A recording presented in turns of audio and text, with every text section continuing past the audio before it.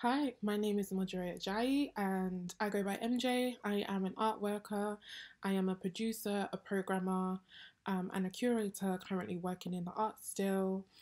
I've been working in the arts since 2015, so for about 7 years now. I would say I'm a mid career artist. You are actually asked to work for free pretty often and it can come under many guises, and some of them are recognizable and obvious and easy to say no to, but some of them I think are a little bit more covert and you don't realize that people are extorting your labor for free basically. I think earlier on in my arts career I definitely had to work for free to gain experience.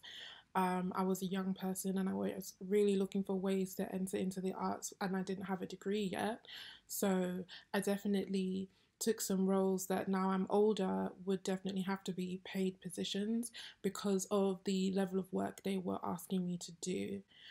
Um, Sometimes you might ask to do things that are really above your role, and you might be asked to consult on things that really should have someone with a dedicated role, like consulting on diversity and inclusion or access, simply because you are a disabled person or because you are a person of color or a person of the global majority. I feel that, especially for early career artists, it's important to recognize that your work has value.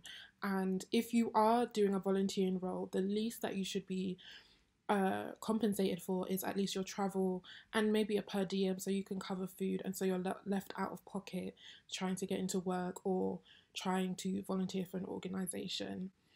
And perhaps suggest next time if there is, something that they're asking you to consult on that you don't feel comfortable doing, that they look into getting a professional to consult on those things.